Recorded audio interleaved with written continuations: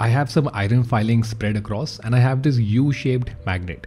So when I bring the magnet close to the filings, all the filings get attracted to the two poles of the magnet. Look at how many iron filings are stuck to the two poles.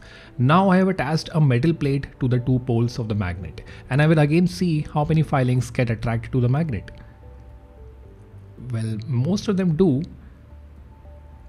Not many are getting attracted to the ends of the north and south pole. Many are getting attracted to the sides. Let's compare that. So there are still many iron filings getting attracted even when there is a metal plate attached to the two poles. But we see no iron filings are getting stuck or are attracted to the two ends. So this shows that the effect of a magnet is slightly reduced when there is a metal plate in between the magnet and the iron filings. Now let's take a magnetic compass and again bring the U-shaped magnet close to the compass. There is no metal plate to begin with. Let's see how the needle deflects.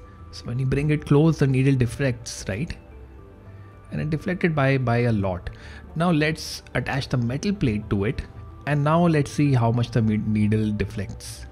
So even when we bring the magnet so close to the compass, there is no deflection. Now when the magnet is very close to the compass, there is some deflection, not as much as there was when there was no metal plate in between the magnet and the compass.